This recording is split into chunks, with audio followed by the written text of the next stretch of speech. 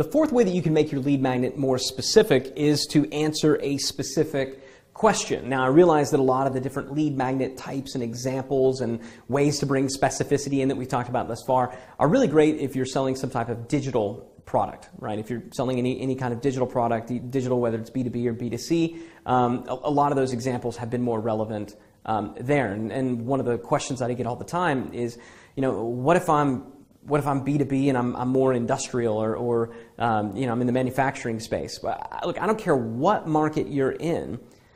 If you simply answer the question that your prospects are asking, that in and of itself can be a great lead magnet. And I'm going to get to this example in just a second, but there's another one that's a rather famous example. There's a pool company, pool builder, that became one of the largest pool builders in the United States of America because instead of putting beautiful pictures of pools all over their website and saying, call us because we'd love to come out and give you a quote, they instead all over their website put answers to questions. And then when it was done, when they had answered people's questions, they said, great, if that answered your question, give us a call. We'd love to talk more.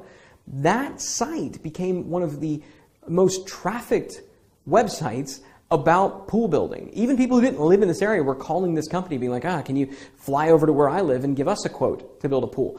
Simply because they answered specific questions that people were asking.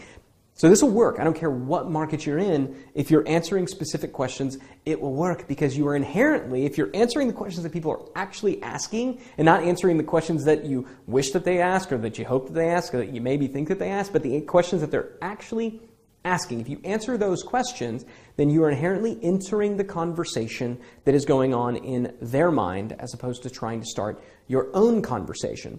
That's exactly what we did with this company here. So this company, which we started working with a number of years ago, they manufacture industrial fluid filtration equipment and specifically the filters themselves. So they manufacture and wholesale all these different types of filters. And their market is wholesalers. They work through a distributed sales force and through wholesalers. They're not direct. They're not a web-based company and certainly not a digital product. And this is what their website looked like when we first started working with them. It's like a lot of websites in this space. It had pictures of all their different products that they sold. It was essentially a catalog with no real lead magnet. The only lead magnet was call us, right? Call us. That is the B2B equivalent of sign up for our newsletter, okay? So they were just saying call us. And they got about 6 phone calls a day. I want to show you how they got about 6 phone calls a month. Whew. 6 phone calls a month because of this. I want to show you how we were able to bump it up to about 6 phone calls a day, which is more than 6 a month. So this right here, about 6 phone calls a month. This new variation that you see here generated about 6 per day. And the reason is because what we did is we created a lead magnet that answered the most frequently asked question that they received. So when people came to this webpage and they called this number, what everyone asked, almost across the board, what everyone asked is, what's the price, what's the wholesale price of this pleated filter? Or what's the wholesale price of a VR549? What's of this? What's of that? That was the specific question that everyone was asking. So what we did is we simply created a lead magnet that answered that specific question. And that was a wholesale catalog and pricing guide. So this is something that, you're thinking, well, that's not very sexy, right? A wholesale catalog and pricing guide, that's just a list. That's not very sexy. Where's the razzle-dazzle-frazzle?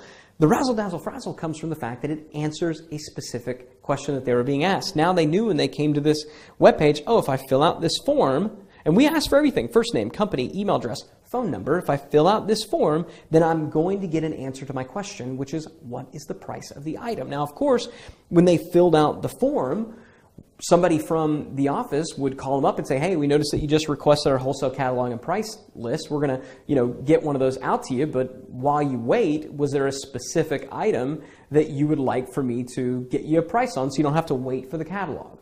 See, so we still got the phone call. We still were able to do an outbound. It was totally appropriate. And we still got a lot of calls here because people knew that we had the answer to their question. Even people who didn't do this, they still called because they knew that we had the answer to their question. All right, so this is a good example for a manufacturing company. Let me show you one that in a totally different space. Let's talk about somebody who sells basically dating and how to pick up women. So again, couldn't be more opposite than this. So this is the original landing page for a website called Double Your Dating, doubleyourdating.com. If you go to it today, you'll find it looks very different than this original page. But this was the page, simple though it is, that built what eventually went on to become a very successful business and really define a whole industry for better or worse.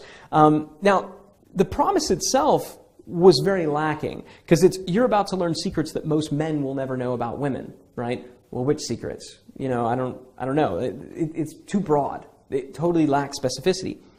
I believe that this worked because of this first bullet point, the kiss test. How to tell if she's ready to be kissed. The kiss test. How to tell if she's ready to be kissed. And I remember talking to the founder of the site and saying, well, why was that what you went with? He said, because that was the biggest question that I got from guys. You know, I'm nervous to even go out and attempt to meet a woman because I don't want to get to the end of the night and I don't want to be like weird and creepy and kiss her too soon, but I don't want to nod and then like miss out on the opportunity to kiss her and her think like that I'm a total prude or that I don't like her and not get it. So that was what everybody was asking. That was the question that they were asking. So that's exactly what he answered. So as soon as you opt in, you were taken to a page that looked like this.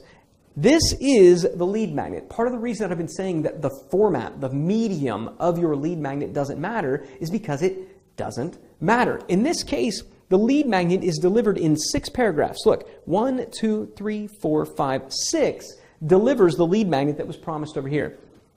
That right there delivered the lead magnet. 6 paragraphs delivered on the very next page. It's not a downloadable PDF. It's not a video. It's 6 paragraphs and it's rapidly consumed. So don't get hung up on the media. Get hung up on the promise, okay? And so what he did here is he proceeded to give these poor guys a strategy on how they could know if a woman is ready to be kissed. And I'm going to read this to you, one, because it's mildly comical, but there's an important lesson at the end. By the way, I do not recommend or condone this in any way, shape, or form, but again, I'm going to read it to you because it's funny and there is a lesson to be found. And again, it's only 6 paragraphs. So feel free to time me, or if you want to pause this and time me and see how long does it take to consume this entire lead magnet. All right, let's go. So how to tell if she's ready to be kissed. I used to have no idea if a woman was ready to be kissed. You know, I could be sitting there talking to her, thinking to myself, wow, her lips look really nice. By the way, that's so creepy. Anyway, but I didn't know what to do next. This would often leave me kissless, and many times kissless for good as I didn't get another chance, okay? Speaking to a known concern. So here's what I do now.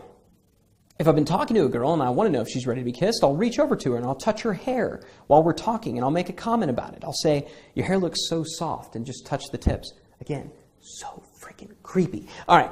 Back to this. Your hair looks so soft, and I'll touch the tips of it. If she smiles and likes this, which means she likes creepy guys apparently, but if she smiles and likes this, I'll reach back over and start stroking it again, but this time I'll also glance down at her lips and back up to her eyes a couple of times. If she lets me keep touching her hair, I know she's ready to be kissed. See that? In 2 paragraphs, he basically gave a strategy. He answered the question, all right? But it didn't stop there. Check this out. By using the kiss test, I've been kind and complimentary, but by being very subtle, I don't actually think that's subtle, by the way. I think that's super creepy and not subtle. But anyway, but by being very subtle about it, I haven't given her anything she can object to. And listen to this, I now have a way of knowing if she's ready to be kissed that never gets me rejected, and I know within 5 minutes what used to take me hours or days to figure out. Now that is a specific promise. So I submit that had this been redone, right, instead of it being you're about to learn secrets that most men will never know about women, if it had been instead the kiss test, a rejection-free, and I'm just using the copy that's here. I'm not writing new copy. I'm just using what's here. The kiss test, a rejection-free way to know if any girl is ready to be kissed in 5 minutes or less. The kiss test, a rejection-free way to know if any girl is ready to be kissed in 5 minutes or less. I submit that that's a far more compelling lead magnet title than what was here, right? Far more compelling than what was here. You still deliver the same thing, but don't miss the bigger point that I'm trying to make here, which is that he simply answered a question.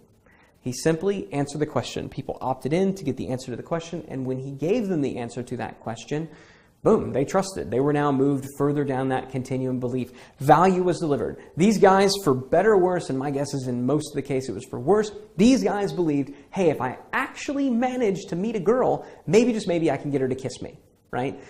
For better or worse, they believed that, and that belief made them more likely to buy. And as we're going to talk about in just a little bit, that's exactly what great lead magnets do. They move people down that continuum belief so they feel abundant. They feel like, yeah, this is something that I can do, okay? But we'll talk about that later. For now, let's move on to the next way that you can add specificity to your lead magnets.